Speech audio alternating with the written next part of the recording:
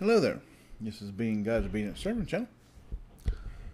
And we have started a new book. We're in Nehemiah. I'm going to be doing chapters 1 and 2.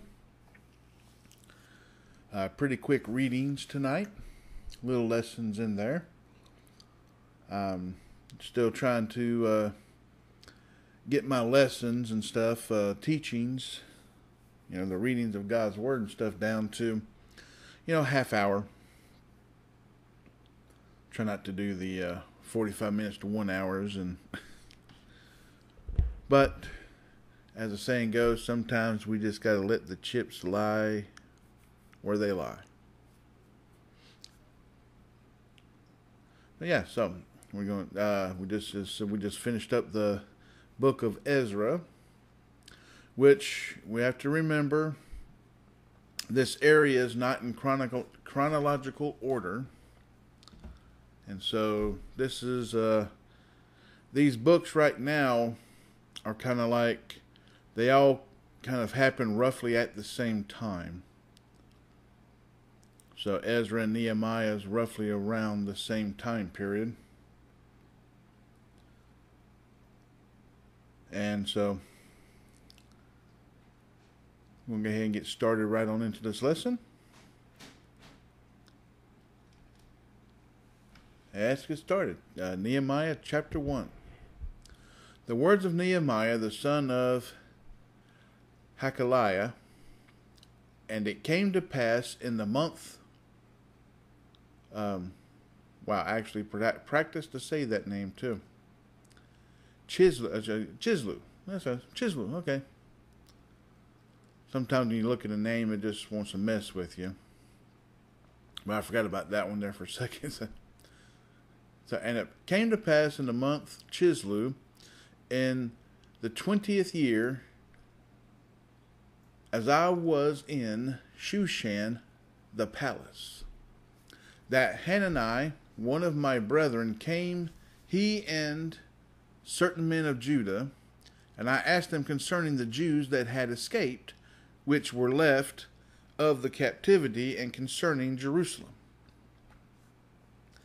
And they said unto me, the remnant that are left of the captivity there in the province are in great affliction and reproach. The wall of Jerusalem also is broken down, and the gates thereof are burned with fire.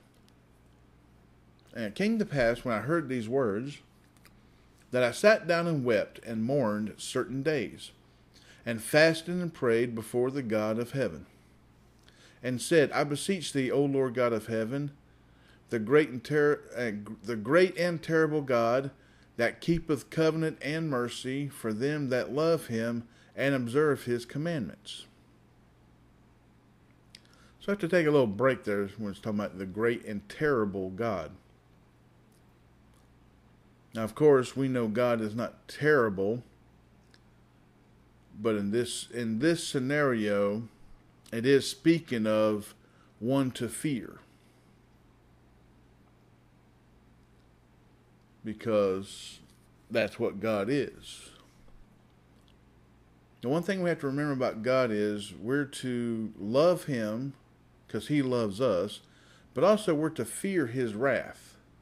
He is a just God, and he must judge justly. That doesn't matter feelings, none of that will be involved. It'll be straight. Whatever the word is, whatever the promise is, whatever the judgment is, that's what he will have to do, regardless of his feelings.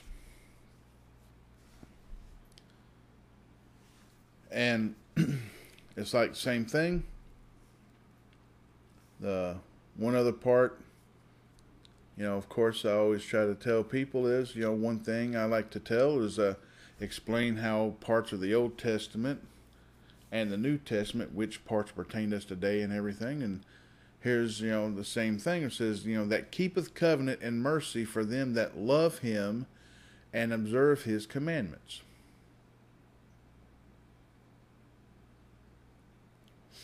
Now, in New English, we don't use the word observe as they did in Old Testament times in Old English. Because when you observe something, you watched over it and kept it. It's like, it's using the same thing when you watched over cooking a meal. You observed what was going on and everything. You paid attention. And part of loving God is keeping His commandments and statutes. This is Old Testament and New Testament. It says this all over. Same thing with following Jesus. But now, God loves all of us. He sent His one and only Son to die for our sins.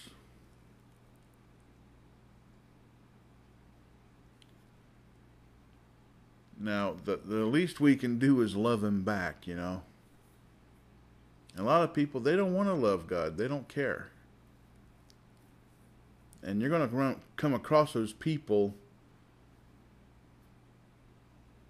I can't remember where it says it in the Bible but when you come across people that really you're trying to talk about God and they don't want to hear the Word of God, there's a passage in the Bible where it says, "Do not cast pearls upon swine." And it's like, don't put jewelry on filthy animals. Don't give good things to filthy animals. And that's pretty much what God thinks about people that do not want to learn of Him. The Creator, the Lord and Savior. Now, we're to also, if people, it's like Jesus told His disciples when they went out 2 by 2, that if you come to a town and no one in the town wants to hear of God's Word and the gospel and stuff, then you leave the town, and as you leave the town, you knock the dust of that town off your shoes. Don't take any of that town with you. They are condemned. It's kind of the same scenario. Our job as Christians, when we witness to people and spread the gospel, we're just there to plant a seed, and we let God do everything else after that. They may or may not, grow. They may or may not intrigue even more, or want to learn of God more, start going to church or get saved. But that's not, our jobs. Our jobs is to spread the gospel, share the gospel with all living things.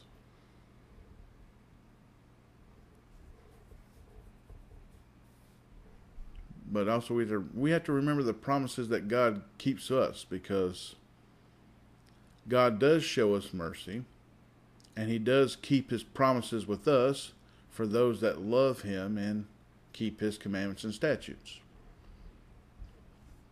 But the one thing is, under New Testament today, an Old Testament is works alone. New Testament, it's now faith. Faith is the primary thing. You literally can get into heaven with faith only. But in James chapter 2 it says, faith without works is dead. So you can get in with faith only, but God says do not build rewards on earth, build rewards in heaven, and that's what the works are. When you start, because some things it's a work that you're going to do. The Holy Spirit will not let you not do it. And, that's it. You have to live a Christian lifestyle. You have to make a lot of changes in your life and stuff, and those are works by themselves. Trying to navigate the world as a Christian, that's a work all on its own. I mean, it's not going to be no, bowing a certain amount of times to a statue type thing, or we're not to do the blood sacrifice no more, or certain ram or certain bullock or certain incense. None of that stuff. None of those works. It's all about maintaining a Christian lifestyle and trying to share the gospel with all living things. That's a work also. But yeah, there's promises God made for those that are His. And so if we have faith and God comes to us, and we accept Him, and we're gifted the Holy Spirit. There's promises with all that. There's mercy with all that.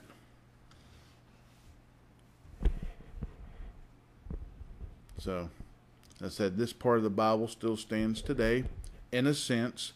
Slightly, some little parts of it have changed a little bit.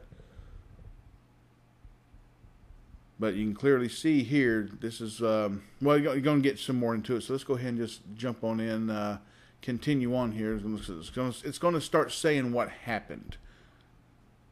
Why they lost the land and they were taken into captivity to King Nebuchadnezzar in Babylon. But anyways, verse 6. Let thine ear now be attentive and thine eyes open, that thou mayest hear the prayer of thy servant, which I pray before thee now, day and night, for the children of Israel thy servants, and confess the sins of the children of Israel, which we have sinned against thee. Both I and my father's house have sinned.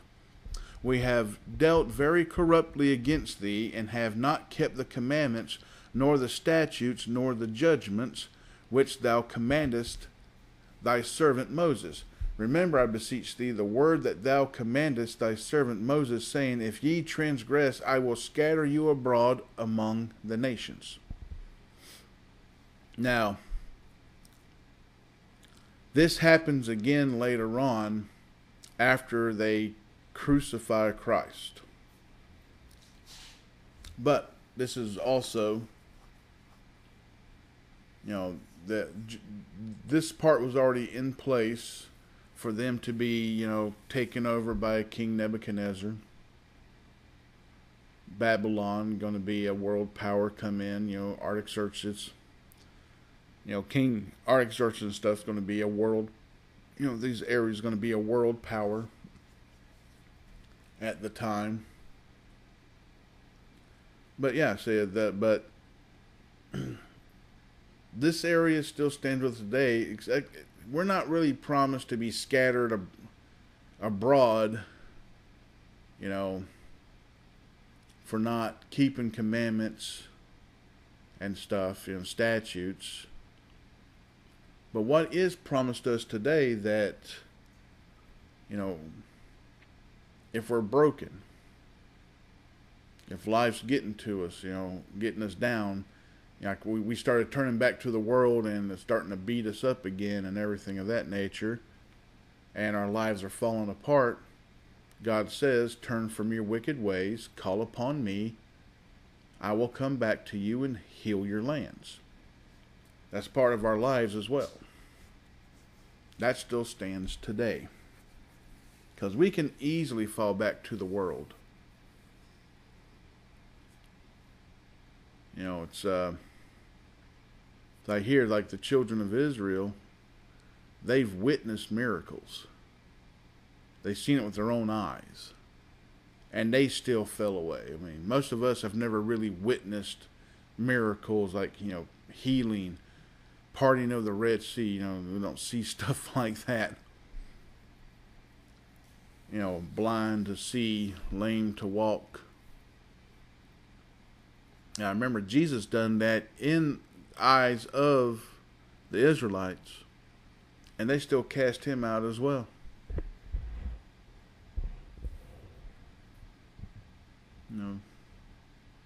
Human beings are quite, I guess, cynical. We're very untrustworthy. I fall in that as well. Life does that to us. Satan wants it to be done that way. That way we don't trust others. That way we don't come in unity. And he's hoping to, keep us, try to split us from God so we get cast into hell. Because he doesn't like us at all. He hates us. And he hates God for God loving us. But the one thing true today, just like it was then, is prayer. We are to keep prayers. God wants to hear from us. A lot of times we get our prayers answered while we're praying. Happened to me a bunch of times. I know it's not, I know I'm not the only one.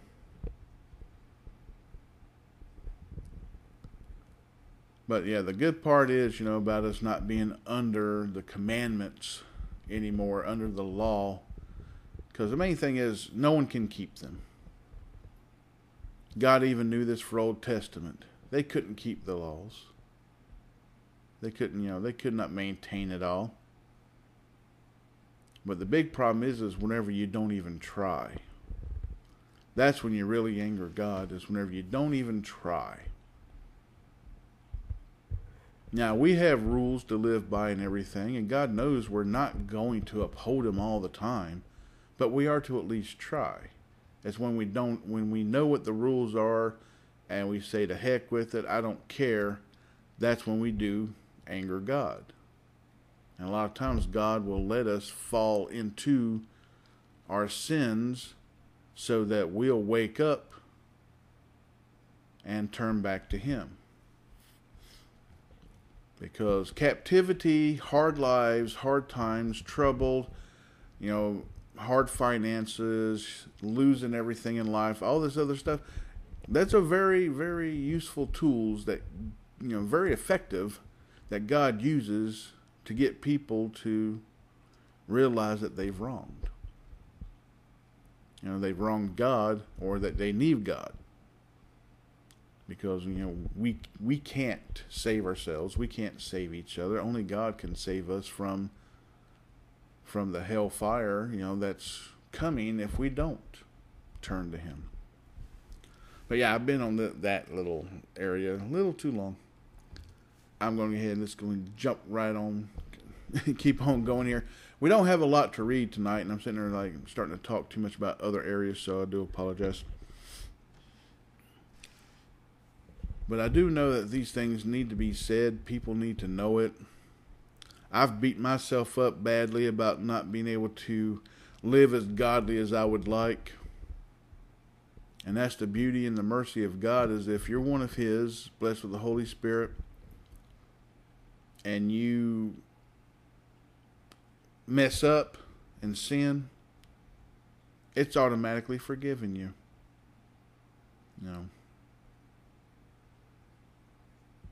God knows we can't keep. Our flesh is so riddled with, sin and full of temptation and everything else. It's so worldly. God knows we can't keep all, His rules. But we are to try. We are to recognize when we do wrong God and apologize for it. But we're not supposed to beat ourselves up over it too by saying that because it's, I just heard it today and I love the way it sounded. It's, I can't remember who it was,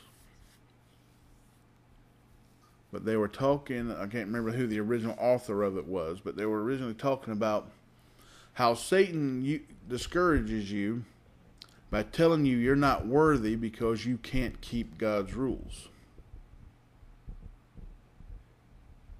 And we have to remember that God loved us anyways, knowing that we couldn't. God saved us anyways, knowing we couldn't keep His rules.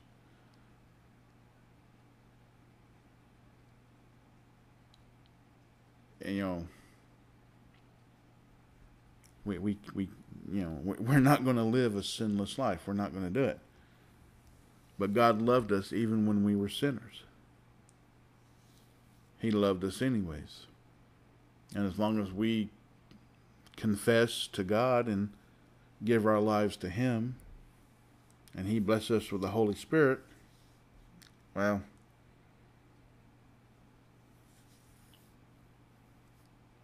He loves us when we're not perfect, because He knows that we can't be. So don't let Satan tell you you're unworthy of God because you mess up. Because you're always going to mess up. I'm always going to mess up. The biggest problem is when you got the people that blatantly disregard God's rules and have no intention on keeping God's rules, his statutes, his commandments.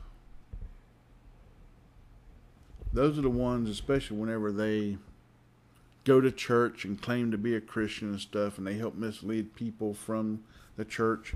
Or even worse yet, you got these people calling themselves evangelists and Christian, preachers and all this other stuff, and they don't live godly at all. And they try to use passages like, well, God knows we're not perfect. He's going to love us anyways, blah, blah, blah. And says, but we are commanded to know a tree by the fruit it bears. Because there's a big difference between somebody that messes up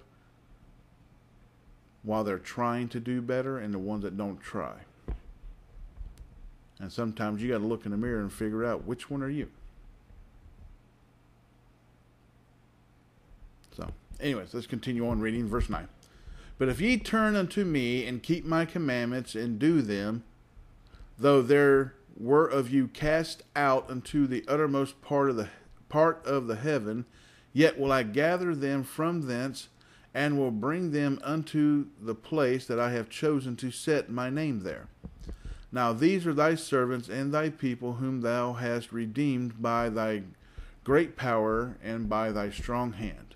O Lord, I beseech thee, let now thine ear be attentive to the prayer of thy servant, and to the prayer of thy servants, who desire to fear thy name and prosper. I pray thee, thy servant, this day, and grant him mercy in the sight of this man, for I was the king's cupbearer. So, of course, right now, this is Nehemiah, and he's the cupbearer of King Artaxerxes, king of Persia. Let's go to chapter 2. And it came to pass in a month Nisan, in the 20th year of Artaxerxes the king, that wine was before him, and I took up the wine and gave it unto the king. Now I had not been beforetime sad in his presence. Wherefore the king said unto me, Why is thy countenance sad, seeing thou art not sick? This is nothing else but sorrow of heart. Then I was very sore afraid, and said unto the king, Let the king live forever. Why should not my countenance be sad, when the city, the place of my father's sepulchres, lieth waste, and the gates thereof are consumed with fire? Then the king said unto me, For what dost thou make request? So I prayed to the God of heaven. And I said unto the king, If it please the king, and if thy servants have found favor in thy sight, that thou wouldest send me into Judah, unto the city of my father's sepulchres, that I may build it. And the king said unto me, the queen also sitting by him, For how long shall thy journey be? And when wilt thou return? So it pleased the king to send me, and I set him a time. Moreover, I said unto the king, If it please the king, let letters be given me to the governors beyond the river, that they may convey me over till I come into Judah. And a letter unto Asaph, the keeper of the king's forest, that he may give me timber to make beams for the gates of the palace which appertained to the house, and for the wall of the city, and for the house that I shall enter into. And the king granted me according to the good hand of my God upon me. Then I came to the governors beyond the river, and gave them the king's letters. Now the king had sent captains of the army and horsemen with me. When Sanballat the Horonite, and Tobiah the servant, the Ammonite, heard of it, it grieved them exceedingly, that there was come a man to seek welfare of the children of Israel. So just like then, just like today, there's people all over the world, they hate the Israelites. They just hate them. They hate God. They hate the Israelites. Because, why? When I was like, you can understand that they're jealousy because this is God's chosen people. And they're like, they're sitting there. I'm a little jealous of them too. I get a little upset. It's like, you've been given everything from God. You were just born an Israelite, and all of a sudden you've been blessed with land and all this other stuff. And, easily have a great life if you just do what you're told by God. And it's like they, a lot of times, mock God. They just, blatantly. And it's like, what's not to be jealous about? But yeah, it's mostly what it is. Well, it seems like anyways, but it's just, can you imagine how people are so wicked around that they hate God that much that they just want to punish God's people?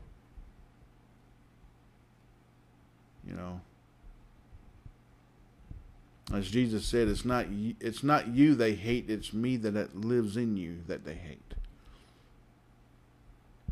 And it's true. It's like something about talking about God and Jesus. A lot of people, they literally would like to just kill you over it. This is why we're not to witness alone. So always remember that. You don't go out witnessing alone. You're always supposed to have people with you.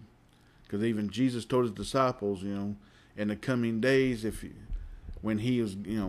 said when he is gone in the coming days, if you have two coats, sell one and get a sword. So even Jesus knows that we're going to have to protect ourselves, that people are going to try to harm us. But continue on, verse 11. So I came to Jerusalem and was there 3 days.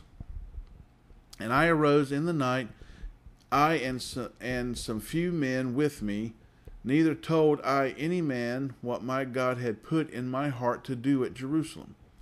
Neither was there any beast with me, save the beast that I rode upon. And I went out by night by the gate of the valley, even before the dragon well, and to the dung port, and viewed the walls of Jerusalem, which were broken down, and the gates thereof were consumed with fire. Then I went on to the gate of the fountain, and to the king's pool, but there was no place for the beast that was under me to pass. Then went I up in the night by the brook, and viewed the wall, and turned back and entered by the gate of the valley, and so returned. And the rulers knew not whither I went, or what I did, neither had I as yet told it to the Jews, nor to the priests, nor to the nobles, nor to the rulers, nor to the rest that did the work. Then said I unto them, I see the distress that we are in, now how Jerusalem lieth waste, and the gates thereof are burned with fire. Come, and let us build up the wall of Jerusalem, that we be no more a reproach. Then I told them of the hand of my God, which was good upon me, as also the king's word that he had spoken unto me. And they said, let us rise up and build. So they strengthened their hands for this good work. But when Sanballat the Horonite, and Tobiah the servant the Ammonite, and Geshem the Arabian heard it, they laughed us to scorn, and despised us, and said, what is this thing that ye do? Will ye rebel against the king? Then answered I them, and said unto them, the God of heaven, he will prosper us. Therefore we his servants will arise and build, but ye have no portion, nor right, nor memorial in Jerusalem. And that's the end of this lesson here. But yeah, pay attention to that little section right there. We as Christians are the same thing as the Israelites in a sense. We are God's people. When we have faith in God and God comes to us, He has chosen us. And then we accept His gift, we are gifted with the Holy Spirit. We are saved. And all we have to do is have faith to be saved. But then you have these other people that are non-believers. You know, just like the rest of the world, these Ammonites, the Arabian, the Horonite, these people are non-believers in the area. We're living around, we have non-believers living around us all the time, constantly mocking us, making fun of us for following God and believing in heaven and stuff because they so badly hope it's not real because they don't want to go to hell.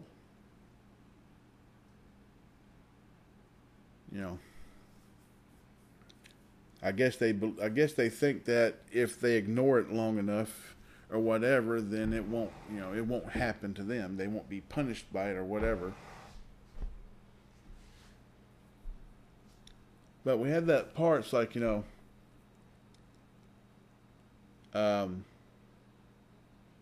we will prosper. We will arise. When Jesus returns, we will arise. We will meet Him in the air. The rapture it speaks of. More details of this, it's, I think it's talks about this in the book of Daniel. In Revelation, it doesn't speak of the meeting in the air part and everything. I think that's in when it's talking about the story of Daniel in that time frame. We're going to be coming up to that. We're not at it yet, of course. We're in Nehemiah. But we will arise up. We're to build rewards in heaven, not on earth. And the non-believers, they have no portion in what God's going to give to us. They have no portion of it. Now, we all have a right to it if we believe, have faith in God, and desire Him. We all have a right to it. It's free for all. But those who do not accept will have no portion or memorial, and instead of in Jerusalem, just put in heaven, in God's presence.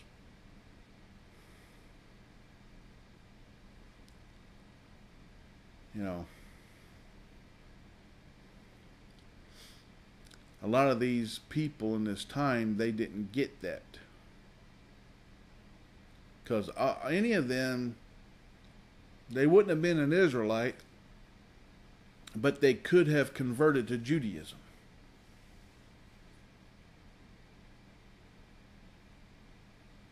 Even though they weren't born an Israelite, they could still, get into heaven as well. Be a part of, God's grace and everything. But they did have to convert to Judaism.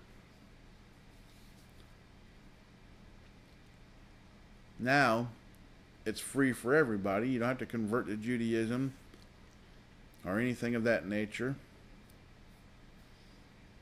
And that's the good part about being under grace today. So much better than being under the law.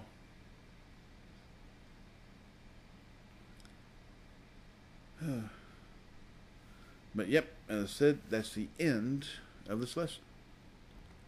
And I'm already over 30 minutes. Sorry.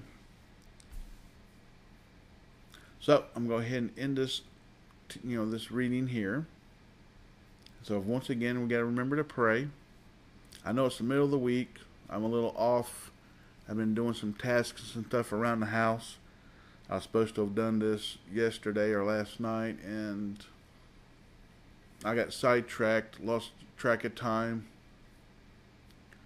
Just too late to get started. I always have to wait till close to, later in the night time to do these things. That way my dogs are not making as much noise. I got a dog that barks at everything. So when there's less traffic out there and everything, he's not barking.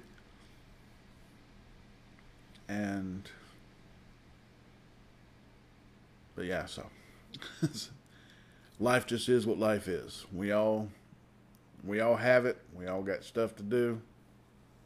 God knows it. We all know it. That's why I kind of kept this a little short. I think there's 13 chapters in Nehemiah. And so there's going to be more verses on the next lesson. I think it's going to be 50, 60 something verses total. I think 30 something. I think there's going to be, I think chapters 3 and 4 are each 30 something verses, somewhere in there. But a lot of times it doesn't matter. Sometimes we got short verses, we got long verses. But yeah, remember to pray. The world is, there's a lot of stuff going on in the world right now. A lot of crazy stuff going on. Possibly looking at another World War III. Another World War, but this being 3. I'm a disabled veteran. I'm not liking the idea of that. I do believe that there will be an invasion of America if that happens. America's not ready for it. We don't have a military that's worth a hill of beans. It's mostly filled with people that love communism. They don't care about the Constitution. Our current governments did everything they could to kick out all the good soldiers we had that believed in the Constitution and America. And now they're going to try to fill it up. Seems like they're going to try to fill it up with people that are just, they would gladly shoot American citizens because they're probably not even going to be from America. With all the illegal immigrants that's come across the border, now they're talking about putting them in the military to give them a chance at citizenship. And it's like right now our ranks are depleted.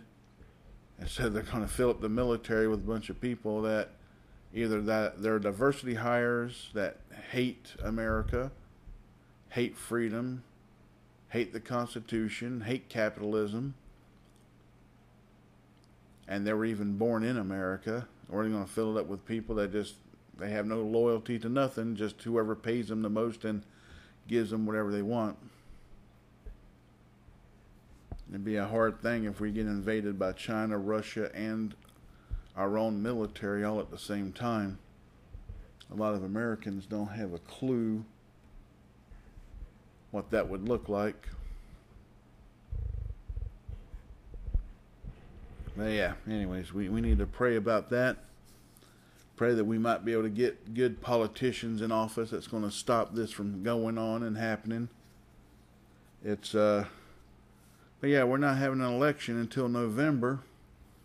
Even then, not till, January of 2025 will any new politicians take office. There's a lot of damage that can be done in a few months. It can take decades to just, try to undo the damage that's happened. So yeah, we really need to pray here in America. But we got to pray for the whole world because crazy stuff's happening everywhere. It's like,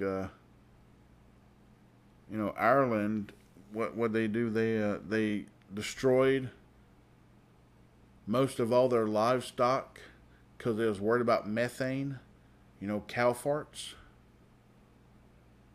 I'm like, that's your food. They're like, and you're just going to destroy it all because someone told you to worry about cow farts? We got a lot of idiots out there today, and they're in powerful positions that are going to do a lot of damage and a lot of harm to innocent people. And I'm part Irish, and it's like that's I'm ashamed of that right now because I've always thought about, if I had the money I'm Scot-Irish, actually. I'd love to go and live in either one of the homelands from from my heritage. I've been in Europe. I was stationed in Germany and stuff like that, and I love the weather there and everything. I lived for 5 years in Europe, but I mean, if this is the crazy garbage that they're going to do because they're listening to a bunch of idiots instead of common sense, and then you think, well, somebody elected these idiots in the office. And like, what's going on with the citizens today that they would actually elect something like this in the office? It's just the whole world needs some help. We need lots of prayer. So, with that in mind, as I said, I'm going to end this lesson here. So until next time, God bless, good night, and goodbye.